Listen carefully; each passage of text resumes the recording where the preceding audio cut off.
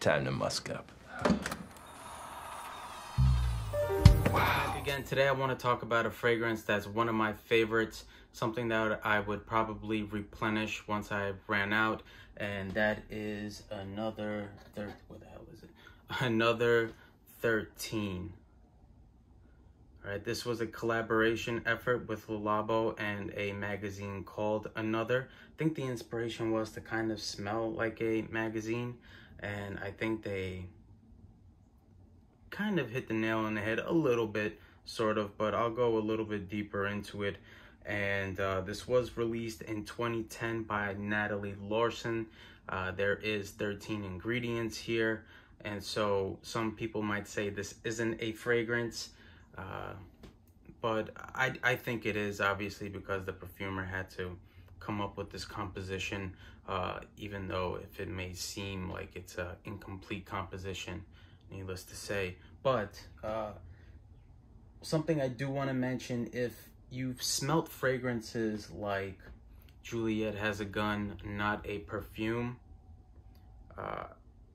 this is just Ambroxan. I think specifically Cetilox, which is kind of this woody, ambery kind of smell. A little animalic as well. Pretty unique, I would say. Not like a typical woody amber. One that I actually do enjoy. I actually do like Ambroxan. I love ambergris, and so I guess that's not a surprise.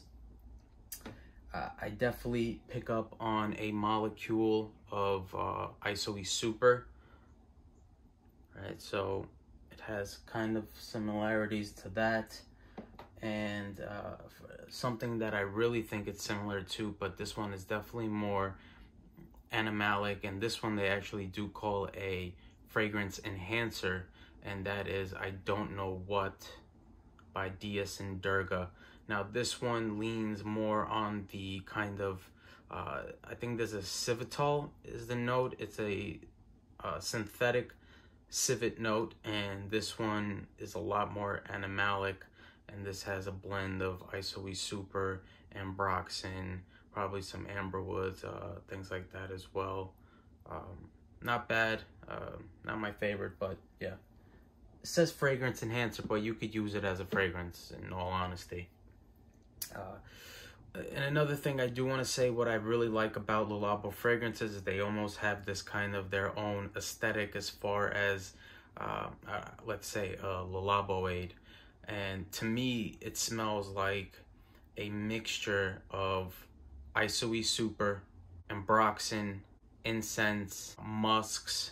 I get it in many of their releases, some more than others. Sorry about that phone call. Anyways, where was I? Oh yeah, so I get it in some of their releases, some more than others. Like I said, Aldehyde 44, I pick it up in. Musk 25, I pick it up in. And in Gaiac 10, I pick it up in. I also pick it up in Tonka 25, I think it's called. And some of their other releases.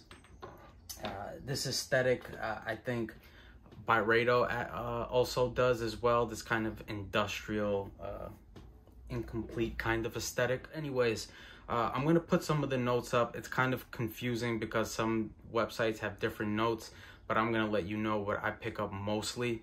And when you first spray this on, give it a minute before you kind of smell it, because you're going to get blasted with perfumer's alcohol. And a lot of people in the beginning are going to say things like Band-Aids, well, not Band-Aids, paint thinner, nail polish, kind of this like wood lacquer that you're picking up from this. It's weird, but I don't know why, it's just heavenly for some reason. And just a huge combination of Ambroxan, mainly very metallic, soapy, powdery,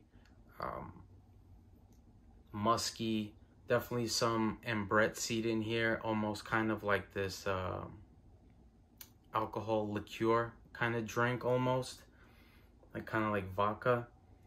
Very cold, Definitely some fruity aspects here. I definitely pick up a hint of a pear, but not much. Honestly, if it says it in the notes, but if you didn't tell me, I probably wouldn't have said pear.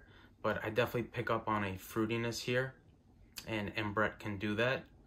Besides being kind of musky and almost seedy, the fragrance overall kind of smells very oily, kind of like a serum, like a concentrated serum, like olive oil, that concentration.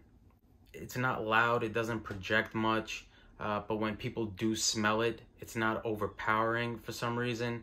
I once sprayed this on, and because this fragrance is kind of, sometimes it's hard to smell because that's what Ambroxan does. It disappears, it comes back, disappears, comes back. But other people can smell it, and people from like across the room at parties could like smell this stuff, and they all enjoyed what they were smelling. And one thing I do want to say, what this fragrance is really similar to is a release from 2015 by Francis Kirkjohn, and that is Baccarat Rouge 540. And I basically call this the Baccarat Rouge 540 Pour Homme. Just take out the cotton candy sweetness from Baccarat Rouge 540, and it's basically another 13 is what you get here. This is okay. I kind of get a little tired of it when it's on my skin, but and I do think it leans a little bit on the feminine side. And so if any guys have any issues with that, I think if you try this, you would enjoy this. It'd almost be perfect, kind of like gifts to your significant other. You give your girlfriend a bottle of this, and a girlfriend gives the boyfriend a bottle of this.